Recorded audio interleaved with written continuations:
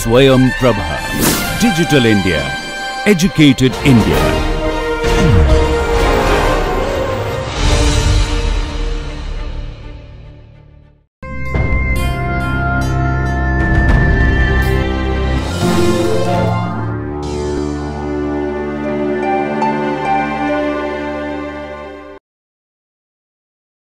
Oftentimes, we are interested in studying functions f which are defined and holomorphic on a set omega minus a set S, where S is called the set of singularities of f. This week, we will be discussing the notion of singularities of a holomorphic function. Singularities come in varying levels of severity and we will be exploring them one by one.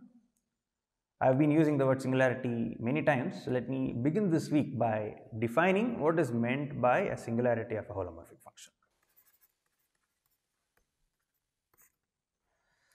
So, isolated singularity, that is what we will be defining.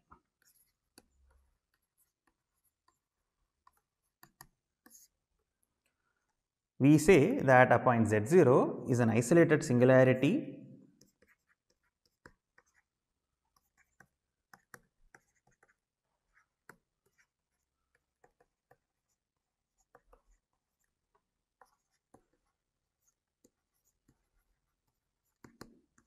of a function f if f is defined and holomorphic in a punctured disk of radius r around z0. If f is holomorphic on dz0 r minus z0 for some r positive. We do not know about whether f is defined at the point z0 or not. We know that in a punctured disk of radius r around z0, the function is defined and it is holomorphic. If this happens, then we say that the point z0 is an isolated singularity of our function f. Let me give a few examples to clarify this notion. For example, if you consider the function f of z to be equal to e to the power z minus 1 by z. This is defined where? Away from 0. On c minus 0, we define our function f of z to be equal to e to the power z minus 1 by z. Notice that here we could take any r positive, and away from 0 in d0 r minus 0, 1 by z is defined and is holomorphic. Or by applying the quotient rule, we can check that e to the power z minus 1, which is an entire function, divided by z, which is also an entire function, is holomorphic away from 0, the zeros of the identity function. So, this is an example of an isolated singularity at the point 0 of the function f here, which is given by e to the power z minus 1 by z. Notice that division by 0 is not defined and therefore, we do not know yet how to talk about what is the function f at 0. Another example, so this is one example, let us look at another example. Let f of z be equal to cos of z by z. Again, we do not know about division by 0, so again this is defined on c minus 0.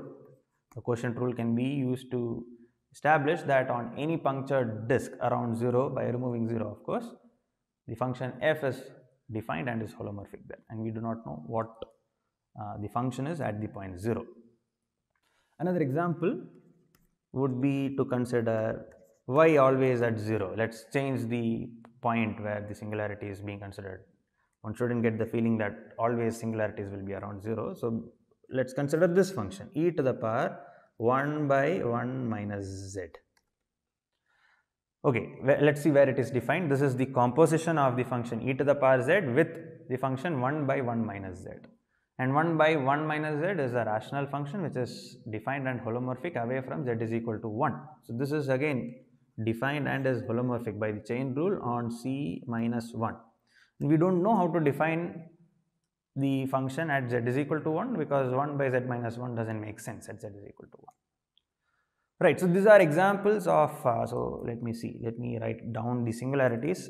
In examples 1 and 2, the functions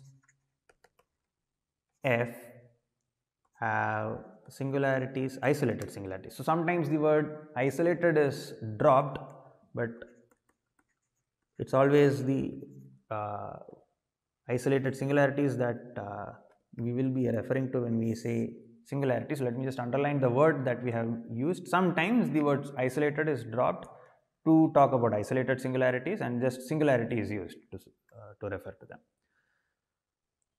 But whenever we use the word singularity, we mean isolated singularities in this course. So f have isolated singularities at z0 is equal to 0. And in example 3, f has an isolated singularity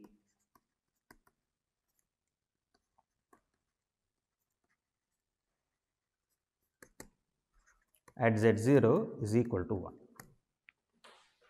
Many times we will be interested in studying how our holomorphic functions behave as we approach the singularities. And by studying this particular behavior, we will be able to classify the different types of singularities that a holomorphic function can have. We will be doing that in this week. Let me begin this classification by studying what is called as the removable singularity. Let me define what a removable singularity of a holomorphic function is.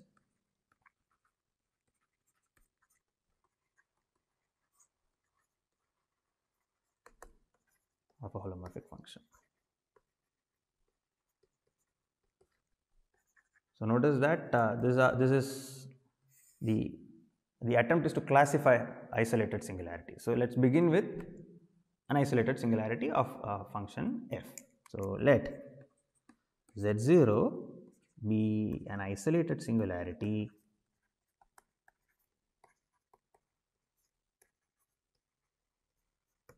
of a holomorphic function.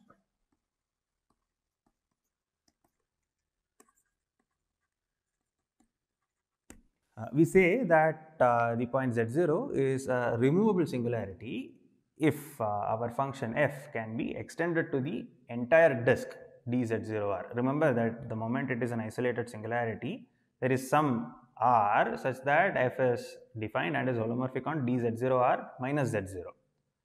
Removable singularity says that we can extend it to the entire disk dz0r. So let me write that down, and let me write down what it precisely means to say that it can be extended to dz0r. R positive such that f of a holomorphic function, let me call that function something, let me call it f, i.e. there x is R positive such that f is defined and is holomorphic in fact on dz0r minus z0. We say that z0 is a removable singularity. This singularity can be removed, that is what it means. Removable singularity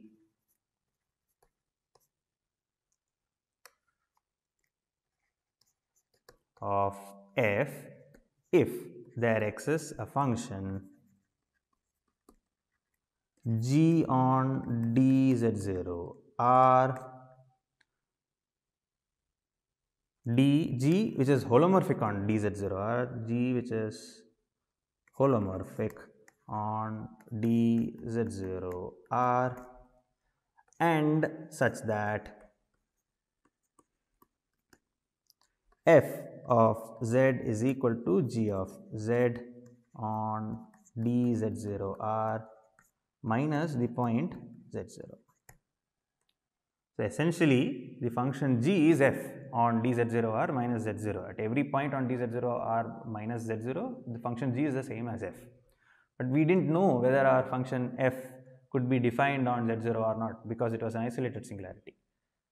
So it is a removable singularity if we can indeed get hold of a function which is defined on the entire disk dz0r and which coincides with f on the punctured disk. Let us do the exercise of looking at our examples. Let's revisit our examples which we had given. Let's see whether these examples are removable singularities or not. That's the next venture we will be indulging in.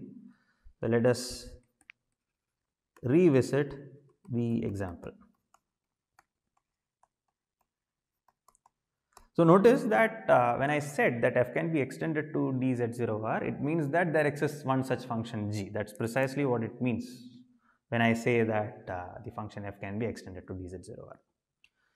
Okay, so the first example, if let's go back and check what it is. If the function is e to the power z minus 1 by z, let e to the power z minus 1 by z be the function f of z. The question is, do we have a function g which is defined in a disk of radius r around 0 such that on d0r minus r minus z0 minus 0 in this case, z0 is 0, the function g matches with f. Now notice that we could pick any r, so because it's defined on c minus r, let r greater than 0 be a real number, be any real number.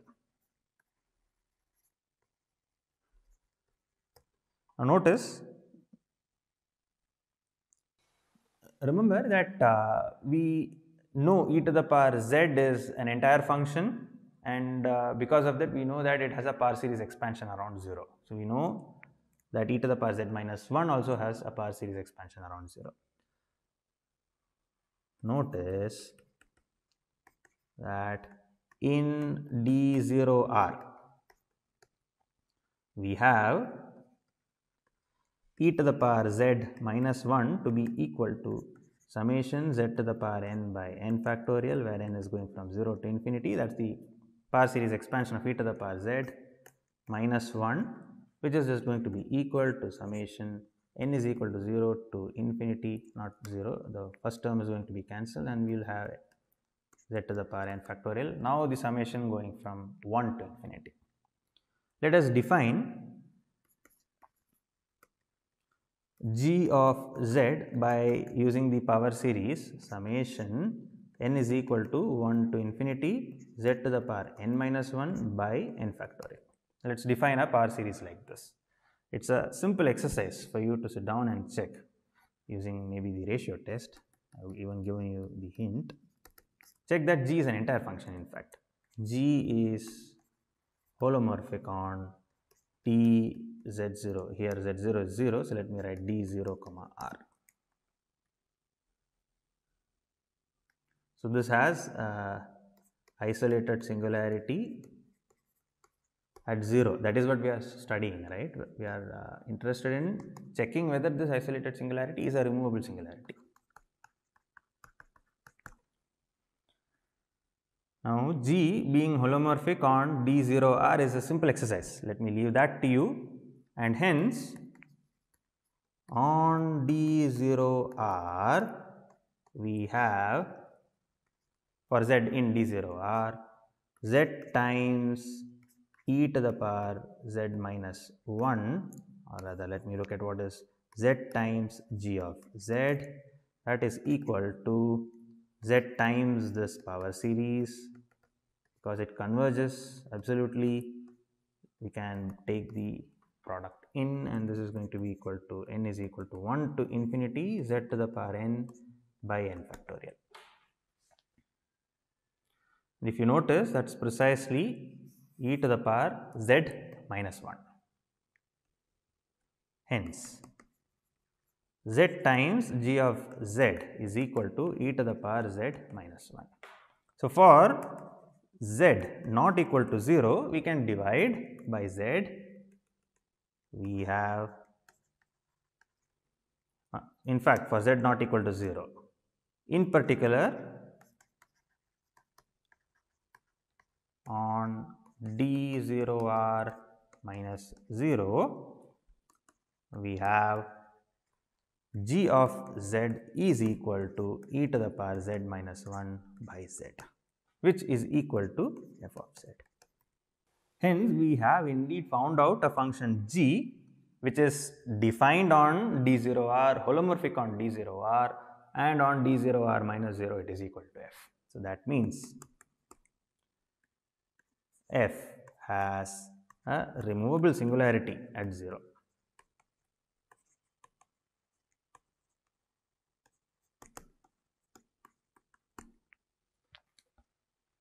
That is good. So, before we actually look into the second and third example that we had given, one key thing to note is that the existence of the function g tells us that as we approach this singularity, if at all a point z0 is a removable singularity of a function f, the existence of the function g tells us that as and when we approach the singularity z0 in dz0r minus z0, we have to end up with g of z0, right? Because g is defined on dz0r and it is holomorphic, in particular it is continuous. So, if f has a removable singularity at z0, a necessary condition is that the limit as z going to z0 of f of z0 exists. Let me just note that down. Note that if an isolated singularity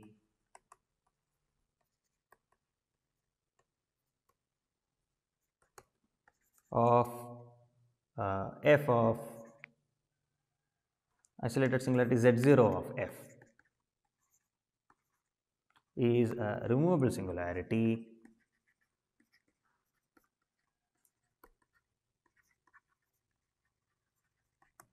then the limit as z goes to z naught equal to z naught of f of z exists. This limit should necessarily exist, should be a complex number. In fact, it will be g of z naught, where g is the function which extends f to the entire disk dz0r. With this observation in the background, let us now revisit our second example. What was our second example? Cos of z by z. Let us look at f of z to be equal to cos of z by z.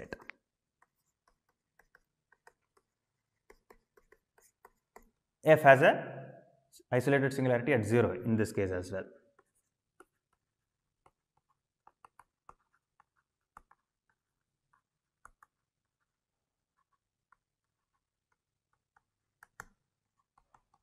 Let us check whether this isolated singularity is a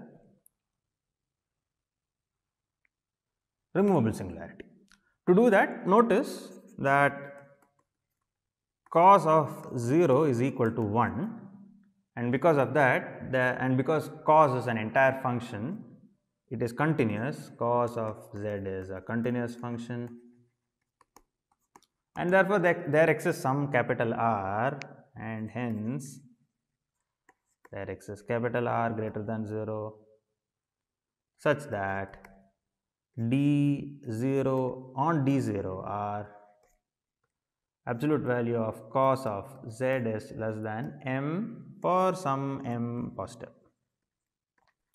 It is bounded in a neighborhood of 0. This is possible because cos is a continuous function. It is in fact holomorphic. Now consider the limit as z goes to 0 of the absolute value of cos of z by z. It is a simple exercise to check that this is equal to infinity. So, in particular, we will not be able to get hold of a limit as z goes to 0 of cos of z by z. So, if 0 were to be a removable singularity, the limit should exist.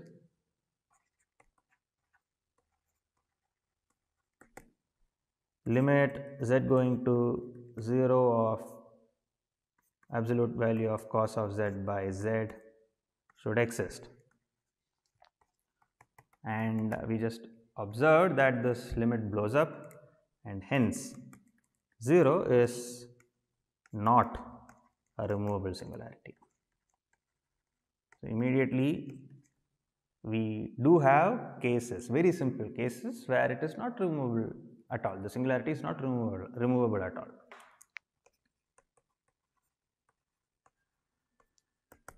Let us revisit our third example. What was the third example? The third example was e to the power 1 by 1 minus z. Let f of z be equal to e to the power 1 by 1 minus z. This has an isolated singularity at z is equal to 1, right?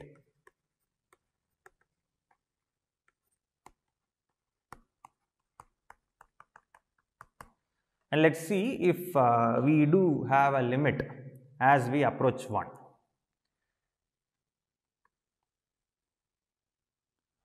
What we will do is we will consider two different sequences. The first sequence being Zn, which is equal to 1 minus 1 by 2 pi I n. So, if you notice, this is a sequence which converges to 1 as n goes to infinity. And what is f of Zn? F of Zn is equal to e to the power 1 by 1 minus Zn, which is 1 minus 1 by 2 pi I n, which is equal to e to the power 2 pi I n, which is equal to 1. And hence, the limit as n goes to infinity of f of Zn is equal to 1. So, we are indeed getting hold of some limit as we approach 1 along this particular sequence.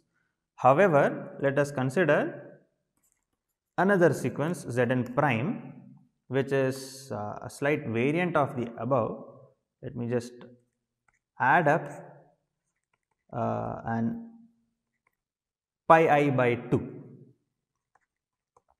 to this. This is our Zn prime. And let us see what is f of Zn prime now.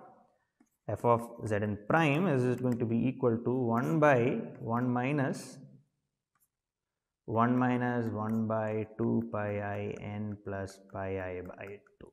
Now, notice that Zn prime also converges to 1 as n goes to infinity, and we have this is equal to f of Zn prime is equal to, this is e to the power this particular number. I hope I did not miss the e to the power earlier. No, I did. So, this is going to be equal to e to the power 2 pi I n plus I pi by 2, and that is going to be equal to e to the power I pi by 2, which is equal to I. So, if you notice the limit as Zn prime goes to n goes to infinity of f of Zn prime, this is equal to I. So, we go along two different sequences, we are getting two different limits. So, the limit does not exist as we approach 1 along, because it's different values when we approach along different sequences. So, this limit does not exist. So, the necessary condition for a function to have an isolated singularity as a removable singularity is violated. F does not have a removable singularity.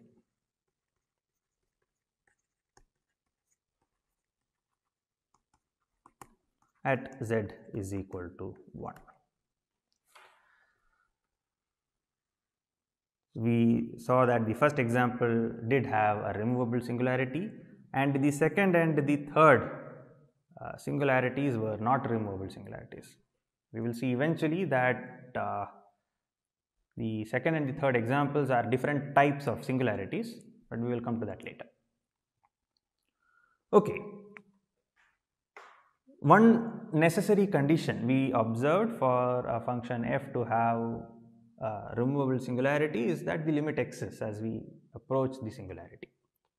We will now give a weaker condition to check that indeed an isolated singularity is a removable singularity. This is called as the Riemann removable singularity theorem. Let me write the statement down. Riemann removable singularity theorem.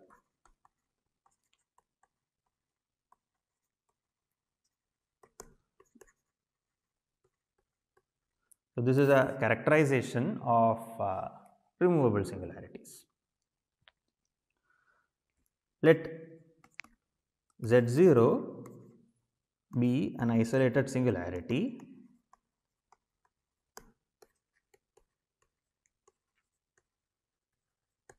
of a function f. That means that there is a IE where x is r positive such that f is holomorphic on dz0 r minus z0.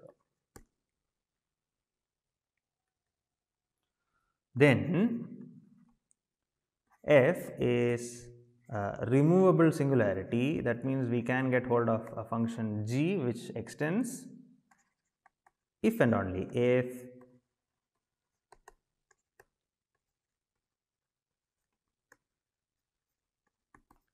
f is locally bounded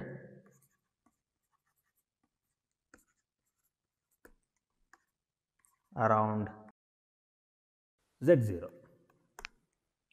So, what does it mean to say that f is locally bounded around z0? It means that in a punctured neighborhood around z0, our function f is bounded. Let me write that down. That is there x is epsilon positive and m positive such that absolute value of f of z is less than or equal to m for all z in dz0 epsilon minus z0. Remember that the function is not defined at z0, so we will not be able to say anything about the value of f at z0, but away from z0 in a local neighborhood we can bound absolute value of f of z. Let us give a proof of this statement.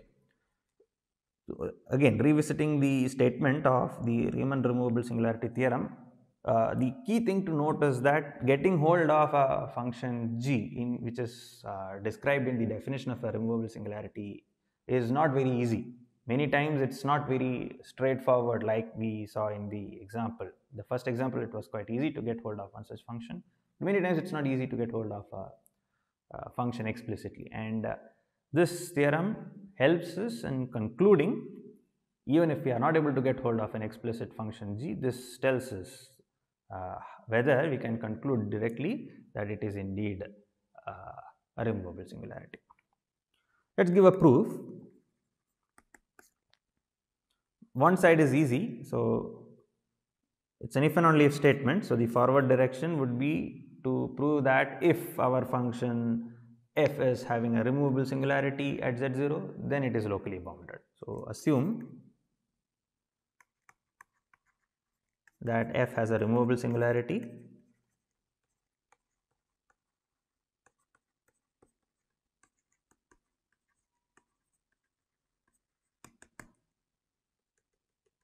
hence there exists g defined, g holomorphic in fact,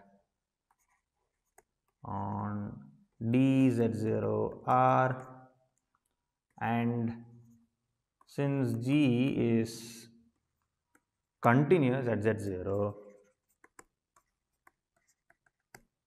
g is bounded in a neighborhood of z0, which tells us that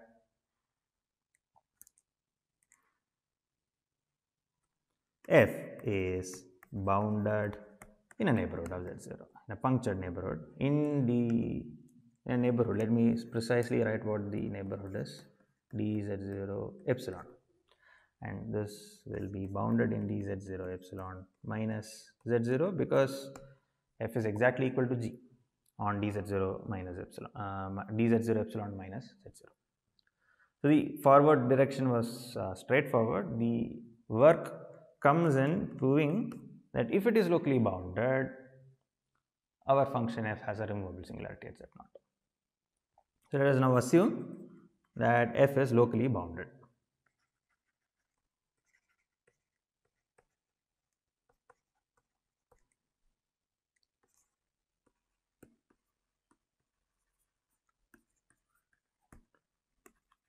In a neighborhood of z0. Locally bounded means it is in a neighborhood of z0 anyway. Let me specify what the neighborhood is. In a neighborhood dz0 r minus z0. Right, so let us now define a function on dz0 r. Define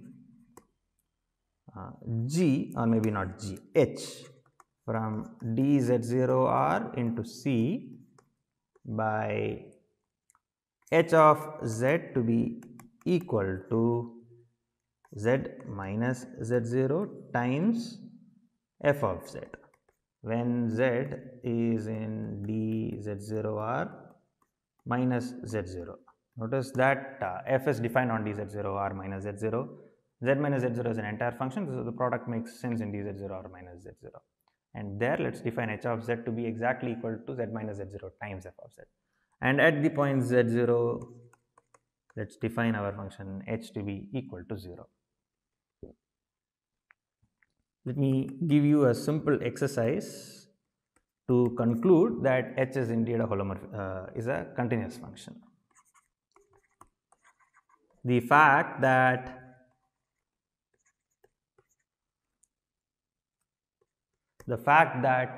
f is locally bounded around z0 will have to be very crucially used to conclude this. We will now prove that h is indeed a holomorphic function. That's the major part of this proof. So, let's see what happens if h was holomorphic. If h was holomorphic on dz0r, what can we conclude? Then, because a holomorphic function is complex analytic, there exists a power series expansion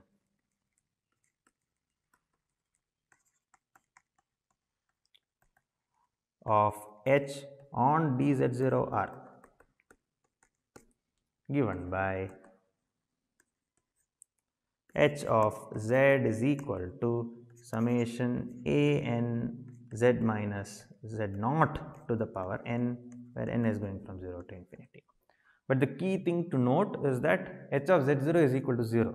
You notice how was h defined? The function h did satisfy the condition that h of z0 is equal to 0. Remember that we are doing all these things by assuming that h is holomorphic. We have not checked that yet. We will do that eventually, but if h were to be holomorphic, let's see what happens then. That's what we are doing. Then we can write it like this, and since h of z0 is equal to 0, we can use the factorization theorem and conclude that this is equal to, the factorization theorem has not come in yet. This is going to be equal to n equal to 1 to infinity a n z minus z0 to the power n. Because the constant term a0 is going to be equal to 0. H of z0 is 0, h of z0 is the constant term, and hence a0 is equal to 0.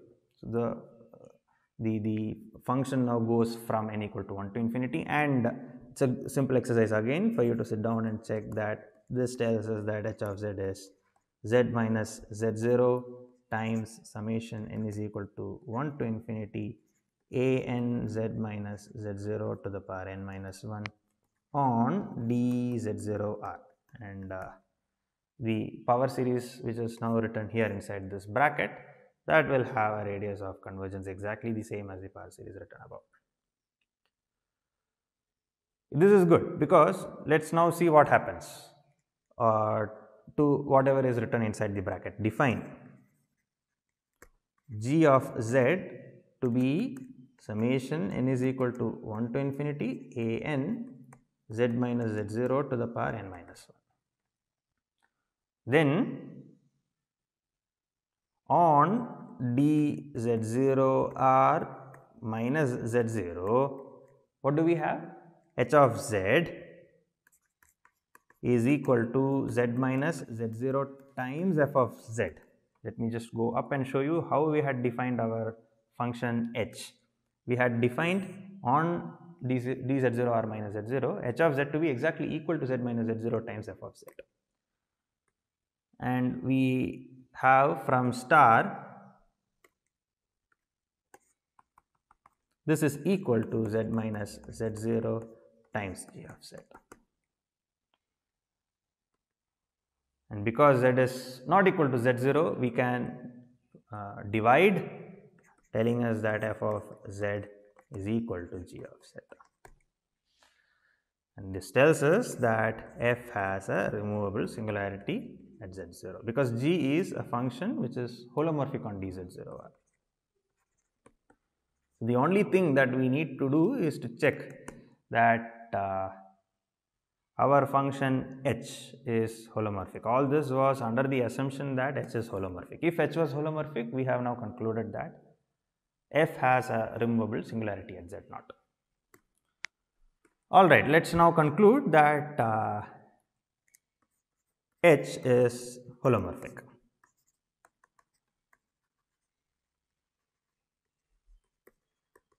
On dz0R. The route is to apply Morera's theorem. So, or rather a special case of Morera's theorem, wherein we will check that the integral of h along any triangular path is equal to 0, and from that we can conclude that the integral of h over any closed polygonal path is 0. Polygonal path in dz0R is 0, and then hence we will be able to conclude that h is holomorphic. So, let me start by stating that we shall use Morera's theorem.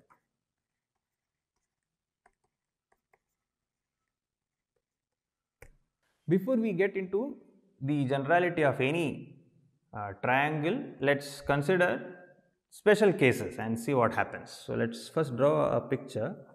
Suppose this is our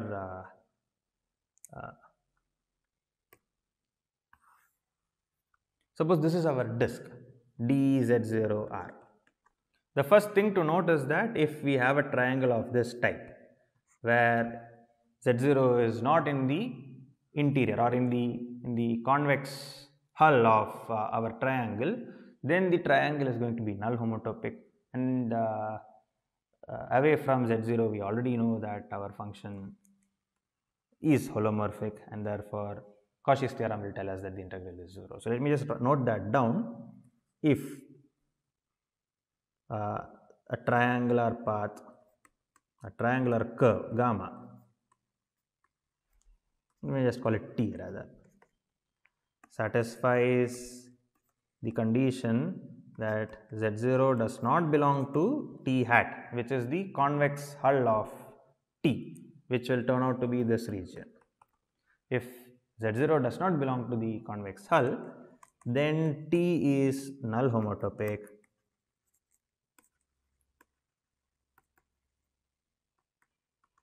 and integral of h over gamma will turn out to be 0, because away from z0 we already know that our function h is holomorphic, because it is a product of two holomorphic functions. So, we will not be interested in this case, in this triangular path T at all. Let us prove the statement of integral h over gamma being equal to 0 when the triangular path has z0 as one of its vertices. We will address the case of z0 being in the interior and z0 being on the edge of the triangle later. So, let us first consider the case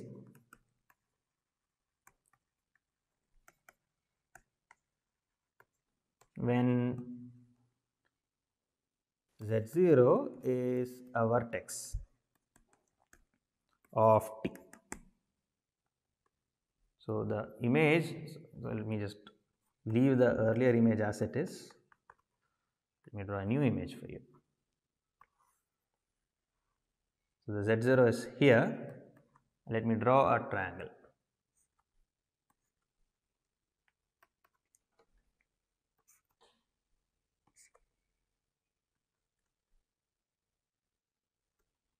This is going to be z1, let us say, and this is going to be z2. And let D be equal to the arc length of the curve gamma z0 to z1 to z2 z0. Now, let us pick some w1 and w2, the red points be w1 and w2, and let us complete the line. Let us draw the line joining w1 and w2 and consider the triangle z0 w1 w2 and the quadrilateral w1 z1 z2 w2. The first observation would be that the integral of h of z dz over the triangle T, which is basically T is the same as gamma. Okay, I am going to use these notations interchangeably. So, let me just clear the confusion if it is there. Z0 to Z1 to Z2 to 0. This is the curve T, and if you look at the integral of T, this is going to be equal to the integral of h of z dz, where from z0 to w1 to w2 to w2 z0 plus the integral h of z dz, where the integral is over the quadrilateral now. Z0 to W1 has been taken care of, W1 to Z1 to Z2 to W2 to W1. So, let me just draw what we just did. The green one captures the first integral, Z0 to W1, W1 to W2, W2 to Z0, and the pink captures W1 to W2, sorry, W1 to Z1, Z1 to W2, Z1 to Z2, Z2 to W2, and finally W2 to W1. If you notice, W1 to W2 and W2 to W1 cancel off each other, and we will get back our integral of h over T. So, and like we had argued earlier, this region is contained in our domain of definition of h, and hence this is null homotopic. Therefore, the integral by Cauchy's theorem of this particular polygon is going to be equal to 0 by Cauchy's theorem. Therefore, what do we have? Hence, integral of h of z dz over T is the same as the integral h of z dz over gamma z0 to w1 to w2 to z0, the small triangle. Now, what we will do is we will use the fact that h is continuous. So, that is something which we have already given up as an exercise. So, let me just show that exercise to you. We will use this exercise, and around z0 we will be able to get hold of a small neighborhood. So, given epsilon positive, let delta positive be such that the absolute value of h of w minus h of z0 is less than epsilon by the arc length. We called the arc length something, right? The arc length was called d. That is bounded by d when absolute value of w minus z0 is less than delta. Notice that h of z0 is 0. So, this is actually the same as absolute value of h of w is less than epsilon by d. Now, arrange for w1 and w2, pick w1, w2 above, so that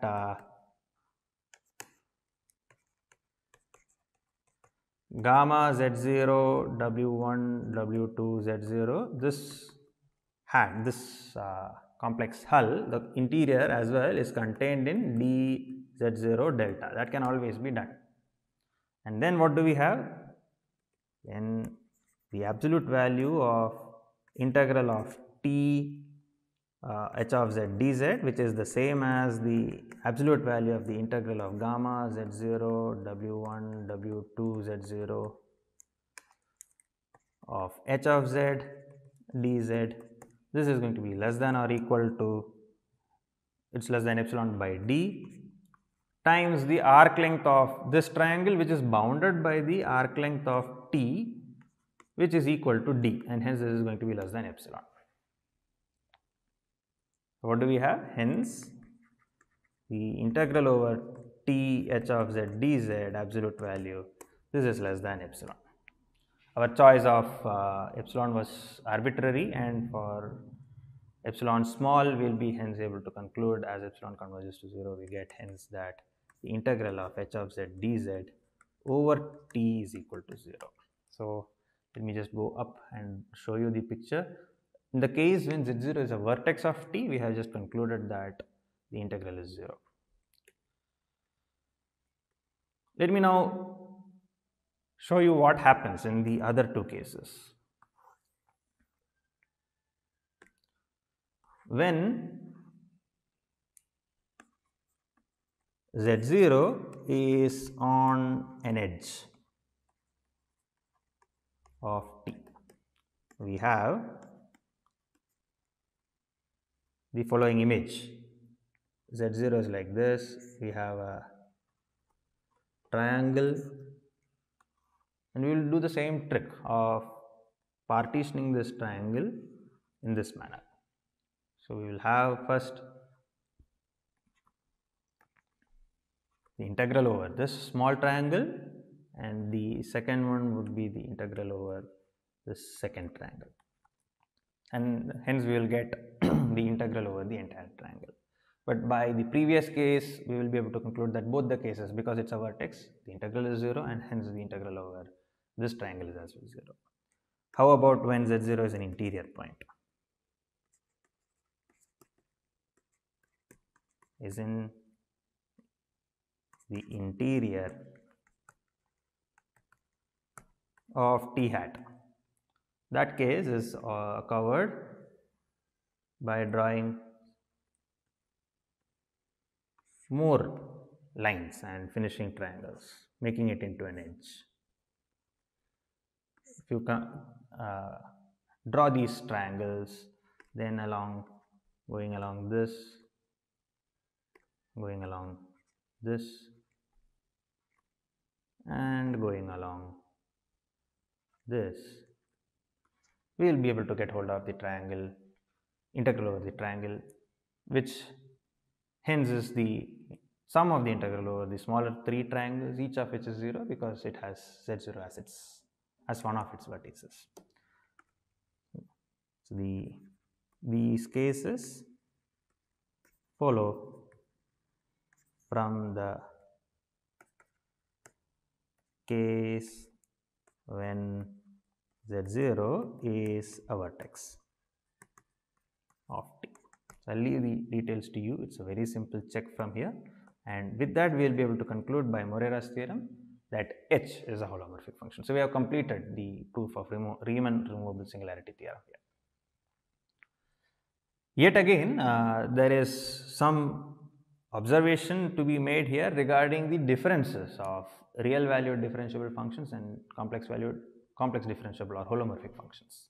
If you notice, the function f of x is equal to mod x is locally bounded in a neighborhood of 0, but the corner tells us that we cannot extend the function to 0 as a differentiable function. Such a situation of corners does not arise with holomorphic functions, and that is one major difference again from a real valued differentiable function to a holomorphic function.